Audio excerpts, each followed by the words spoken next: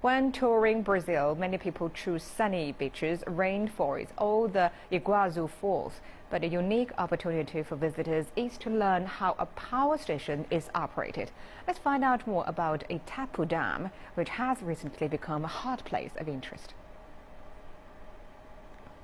Without the grain, you might think it is a natural reserve at first sight. Located on the border of Brazil and Paraguay, the water power station was co-constructed by the two countries, and its total generating power reaches 14 million kilowatts.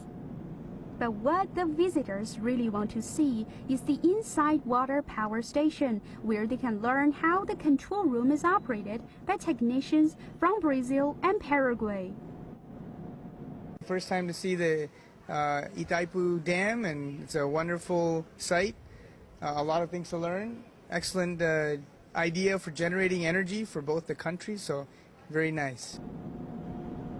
Brazil's water power station also left a strong impression on its visitors for its combination of greenery and high technology.